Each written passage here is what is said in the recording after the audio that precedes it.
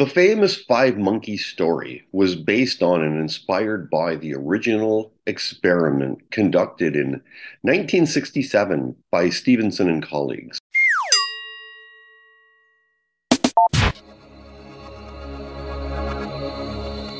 In the experiment, Stephenson trained adult male and female rhesus monkeys to avoid manipulating an object and then placed individual naive animals in a cage with a trained individual of the same age and gender and the object in question.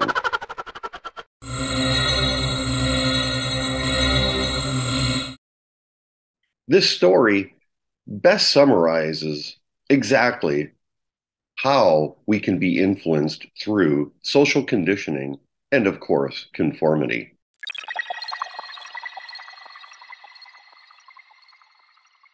So you have a group of scientists placing five monkeys in a cage, and in the middle of the cage is a ladder with bananas at the very top. Each time a monkey went up the ladder, the scientists soaked the rest of the monkeys with the cold water.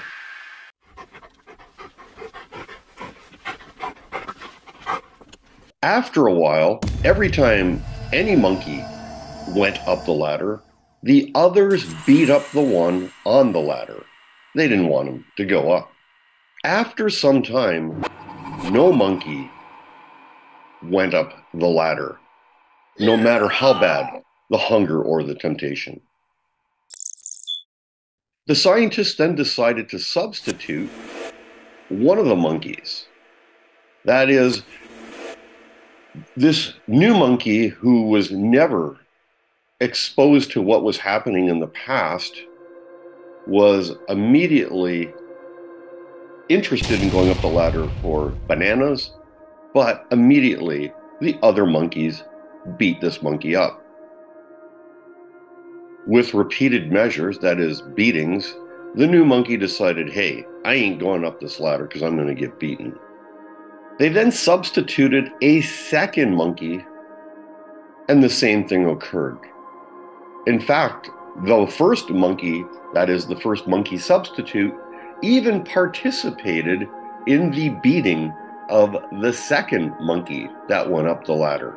And if you were to ask this monkey, why did you do it? Oh, because that's how things are done here. Eventually, all of the five monkeys in the group were all substitutes. Not one of them ever received water being poured on them, but yet they continued to beat up any monkey who attempted to climb the ladder for the bananas. They basically had the information passed down to them, yet never, ever did they experience the water torture.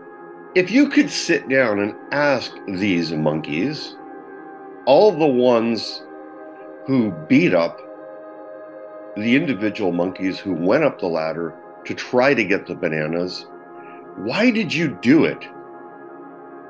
Their answer probably was, I don't know. This is how things have always been done around here. Have we seen this in our own society, where people trying to live their lives, say over the last 2 or 3 years, got beaten up or insulted, rejected, dare I even say discriminated against for choosing their own paths, for choosing what was right for them? Has the media been the manipulators, thus using the cold water? Take, for instance, these following scenarios. Let's look at guns. All guns are bad because they kill. Let's call them assault weapons and ban them. Well, the first murder involved a rock. Please refer to Cain slewing Abel. Should we have banned rocks? Remember, It isn't the object, rather the individual using the object who possesses the criminal intent. Hence the term criminal mind. What would happen if kitchen knives were used in a plethora of murdering events? Would they be called assault knives? If you failed a math quiz, would it be the pencil's fault? If you drank and drove alcohol and then killed somebody, would we call it assault alcohol? Or an assault minivan? Would they then be banned? Interestingly, some stats assert that there have been more experimental shot injuries. You know, that drug that has been administered over the last year and a half. And deaths and injuries caused by this have been more than gunshot injuries and killings. So would we then call these assault experimental drugs? This has been going on for decades through systematic conditioning and people being told the vision the media wants you to hear. The media has their agenda and people buy into their programming. So you have to ask yourself sincerely, honestly, and truthfully, did you stand with BLM? You know, all lives matter. So did you always stand with BLM? Or just when the media started showing them on the news? Did you do your own digging before and since then to see where the funding came from for this organization and also where the money has gone to? That's been fascinating to me is that Black American leaders, so-called leaders, I hate to give them that name, but so-called people that represent Black communities that look like them are now engaged in new modern day slavery. They're now working against their own people.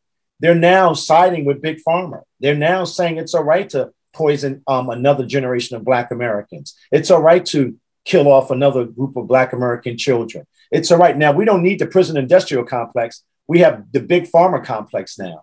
And their number one mission is to create or attempt to push us back into a system that will create perpetual slavery. And I think all of us should be concerned about that. Did you stand or are you standing with Ukraine? If so, excellent. Which folks were you standing with actually? Those running the biolabs, the money laundering operations, or the non-Khazarians? After all, if you are going to stand with someone, you better stand for the right reason, or you may be willing to fall for anything. Did you stand with the media to protect grandma and your fellow Homo sapiens because we are all in this together? Or did you research what you were putting into your body? Can you honestly say that you put in way more time than you would shopping, say, for a house, a car, or even hair color? After all, this is your body, and you have it for life.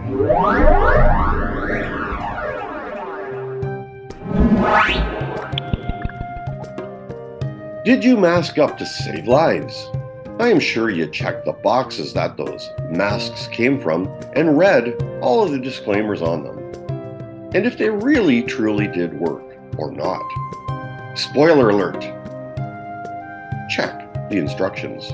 Masks are one of my favorite topics because I think that they are such universal and obvious symbols and surrogate markers of compliance and control, more so than really anything else.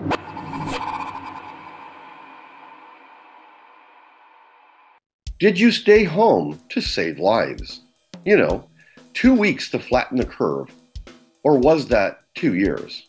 Have you ever noticed, say, a certain trend? Whenever something is happening, people just can't help to identify with it. Well, that is, many can't help. Scream from the rooftops, or at least from their social media pages, that they are one of the group, doing their part, fitting in, being brave.